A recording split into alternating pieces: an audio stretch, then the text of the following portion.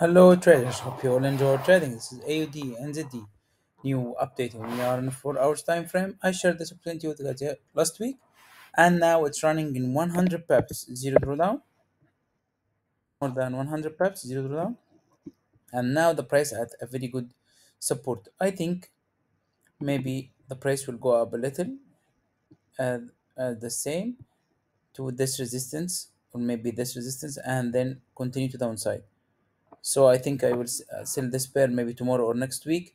So congratulations to who benefited from this amazing entry and made a good profits. Anyone missed the first entry, you can wait the price to go up to the first resistance. And I prefer to enter from here to can sell this pair for next week. Congratulations again, trade safe and have a great weekend.